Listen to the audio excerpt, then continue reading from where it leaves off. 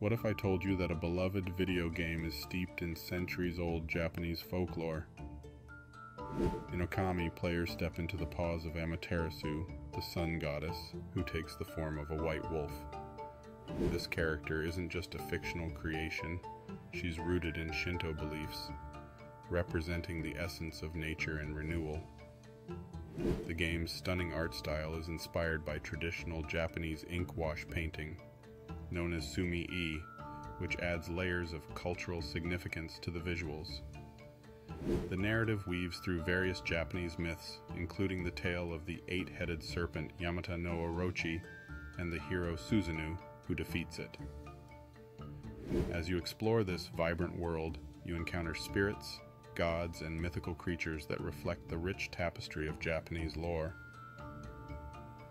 The game's mechanics, such as the celestial brush, allow players to manipulate the environment, echoing the Shinto belief that gods inhabit all aspects of nature. By blending gameplay with folklore, Okami not only entertains but educates players about Japan's cultural history. If you found this fascinating, like and subscribe for more incredible insights into the world of video games.